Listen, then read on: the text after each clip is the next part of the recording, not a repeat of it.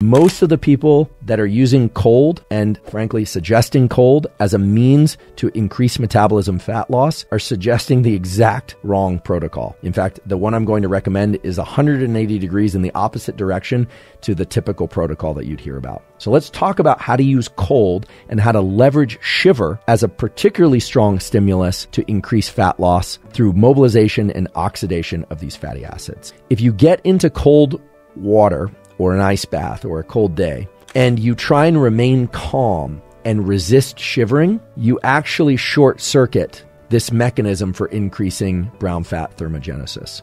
The paper published in Nature shows that it is shivering itself that causes the brown fat to increase your burning, your burn rate and your metabolism. And it works like this.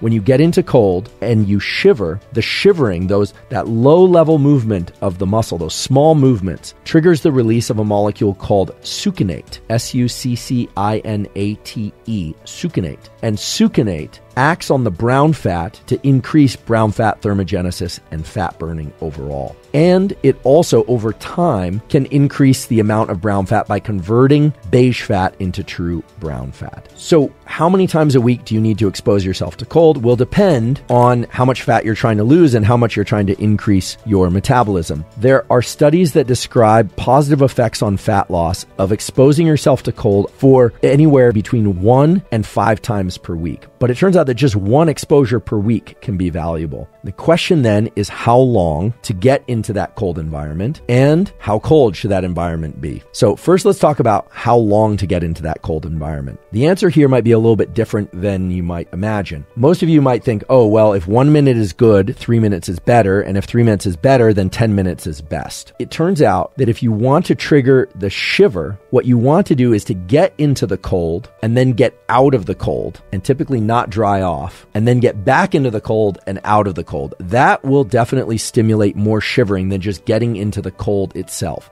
So how cold should it be? And look, if you get into water that's very, very cold, it can actually shock your heart. It can actually give you a heart attack if it's truly, truly ice cold and you're not adapted to that. So just cold enough to be uncomfortable is a good place to start. For some of you, that's going to be 60 degrees. For some of you, that's going to be 55 degrees. For some of you, it's going to be high 30s, right? Depends on how cold adapted you are, and people vary in terms of how well they tolerate the cold. So here's a potential kind of sets reps protocol that you can play with. Find a temperature that induces shiver for you. That's going to vary depending on your cold tolerance and how cold adapted you are.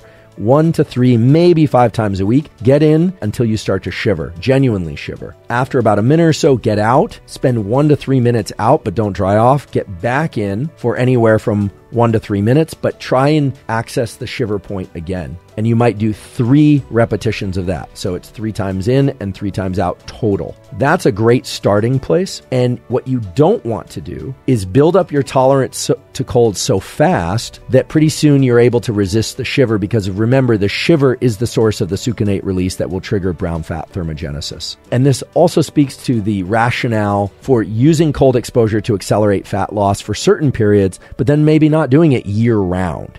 If fat loss is your goal, maybe use it for 2-3 months at a time and then stop for 2-3 months at a time, because it is such a potent stimulus, provided you engage in the shiver.